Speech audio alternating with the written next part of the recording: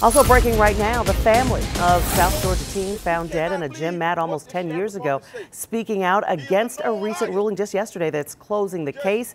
This is the father of Kendrick Johnson. This is Kenneth Johnson. Let's listen in. The findings what happened to Willie Jane Williams. The same thing that this sheriff department will do again and again if the people do not stand up and fight for what is right and make them do what's right. This is the sheriff department known to cover up things. When you had Willie Jane Williams laying inside this jailhouse, dying, and this same sheriff allegedly covered up what happened to Willie Jane Williams, and the same thing that he come back and trying to do now. Sheriff, as a pope, you didn't have anything to do with it, as you say.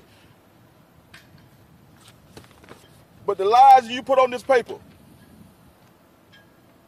made you just a part of the cover-up and the conspiracy of what's going on in my son's case.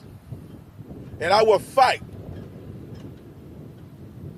as long as I have to uncover what exactly happened to Kendrick Johnson.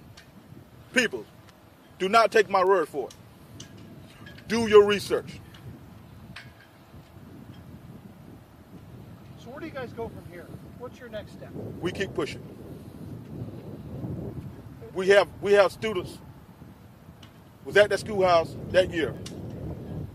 They are reaching out to us. And that's what I want to say to the students. If you have any information, contact the sheriff department. I say to the students, do not go in alone. Do not go in from an attorney around here in Lowndes County.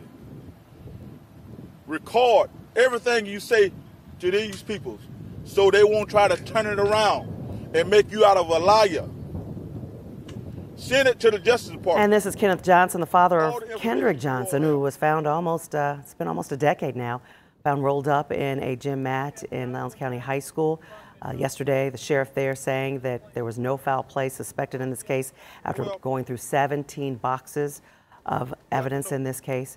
We're going to continue to follow the story for you and have more on CBS 46 News beginning at 3, and we'll also have it on our free streaming app.